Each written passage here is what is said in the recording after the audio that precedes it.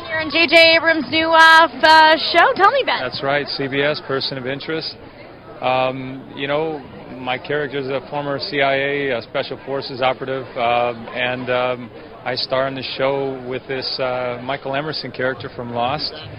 He's a multi-billionaire, and you know, it's quite an eccentric piece, but without giving too much away, I think it's has a little bit of The Fugitive in it and the Bourne series. The fans can look forward to like some suspense, some action. Oh, think of you know, Chris Nolan and Jonah Nolan, Inception, Memento, Batman. A lot of action, vigilante kind of stuff, and with great substance. It's a lot there.